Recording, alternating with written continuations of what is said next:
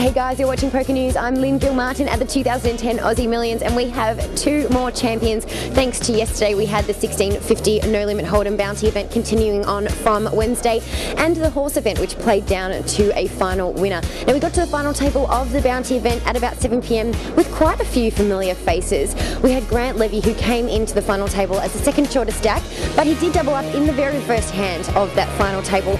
That was thanks to Jonathan Karamalakis, the then chip leader.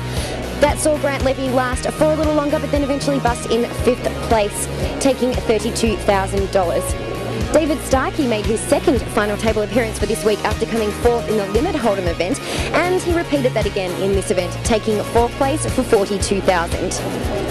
Now, Jonathan Karamalakis, who is best known for his online success under the name of Monster Dong, was responsible for that elimination also, which then eventually led to him taking the title for his very first major live win, pocketing himself 122,000 Aussie dollars. Feels great. Feels nice to finally win Aussie Millions, side after last year especially.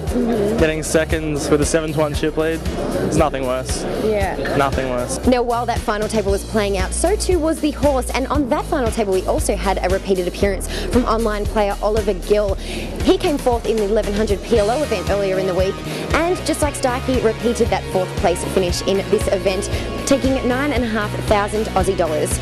Also on that final table was online pro and 2008 WSOP Omaha High-Low Split bracelet winner Andrew Brown. He took 5th place for 7.7 thousand, but it was Rabi Matuk who overcame the field of 91 players, successfully proving his skills as an all-rounder, winning 27,000 Aussie dollars.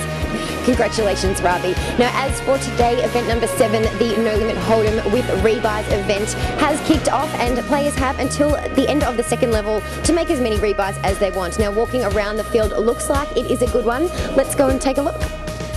We've got German Team PokerStars Pro Florian Lehmann, this week's Aussie Millions Poker Pro champion Andrew Hinrichsen, and across from him on that table is Daniel Nielsen. Table 27 has Jason Gray in seat number 1 with last year's main event champion Stuart Scott in seat 4. The table 29 is the one to watch. Take a look at this. Seat number 1, we've got Shane Warne. Across from him is Annette Obrestad. We've got Bruno Pitaro, reigning champion of this event, Mark Cassis, Gary Benson, Emmanuel Seal, and to round off in seat number 10, Billy the Croc.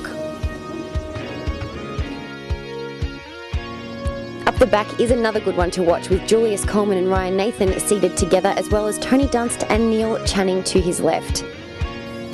The feature table has started off with online pro Jay Kincaid in seat 2 and WSOP champion Joe Hasham in seat 10.